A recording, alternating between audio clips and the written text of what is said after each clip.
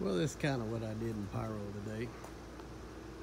I put together my 125cc Jeep, got it all tuned up and ready to go. It'll do about 30 miles an hour. But what makes it kind of a pyro thing is I put a cannon on the back of it, kind of like one of my propane cannons. This cannon will do 130 decimal boom every 3 seconds. Every time you push the button, it'll boom, boom, boom constantly. But it also has adapters on it that makes it where I can shoot artillery shells out of it. So I can put Excals or any kind of canister shell, or that goes any kind of shell in it that I want to, so it will fire in the air when it's sitting down and up in the air.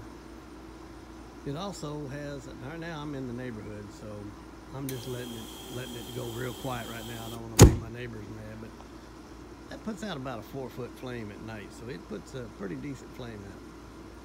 But anyway, like I said, we're going to use this in a few of our veterans parades and different things, and plus I'm going to bring it up to Waynesboro to play with when I'm up there for their fall festival. Thanks for looking.